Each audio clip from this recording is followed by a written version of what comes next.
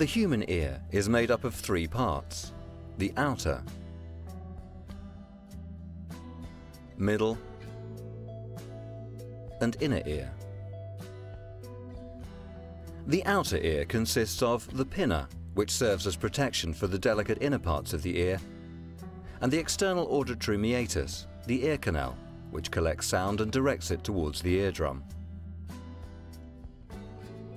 The shape of the pinna also helps to detect where sounds are coming from in the vertical plane, that is, from above or below the ear. The middle ear is an air-filled cavity located in the temporal area of the skull. It consists of the eardrum, the tympanic membrane, the ossicles, and the eustachian tube.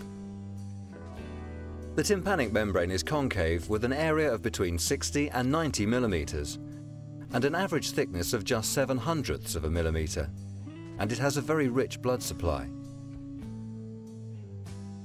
Sound waves enter the ear canal and strike the tympanic membrane, setting it in motion. The louder the sound, the more the membrane moves. The middle ear also contains three small bones, known as the ossicles.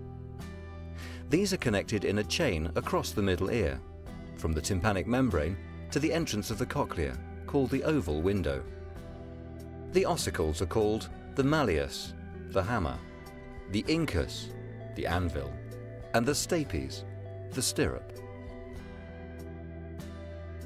The handle of the malleus is attached to the tympanic membrane, and the base of the stapes, known as the stapes footplate, sits loosely in the oval window of the cochlea, held in place by the annular ligament. The tympanic membrane vibrates in response to sound. The eardrum moves the malleus, which in turn moves the incus,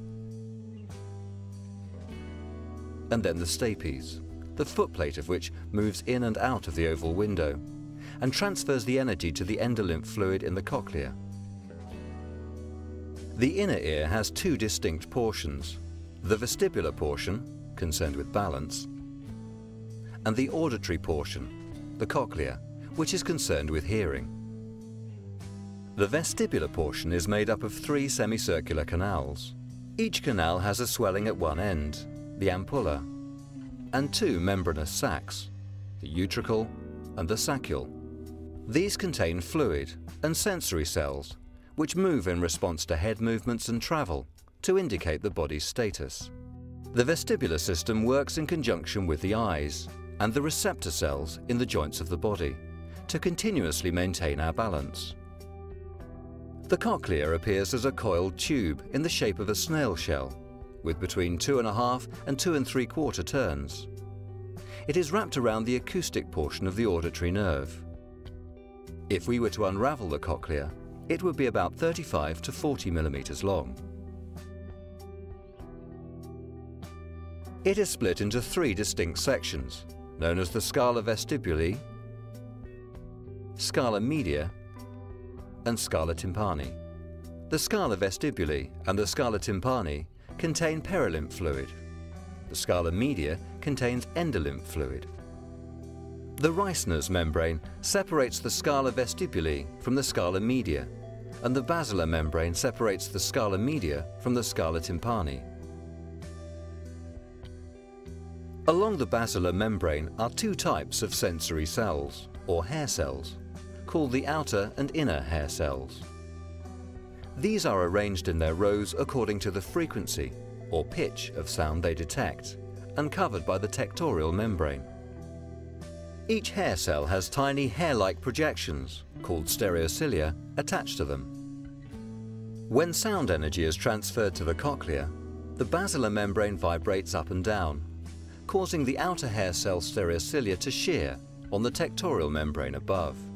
This shearing action causes the stereocilia to bend, which opens the ion gates, leading to chemical changes and a resulting electrical charge inside their cells. These charges make a neural impulse, which travels along the auditory nerve to the brain and which is interpreted as sound. This complex mix of physical, chemical, and mechanical processes occurs almost instantaneously and creates our perceptions of the sounds we hear in everyday life.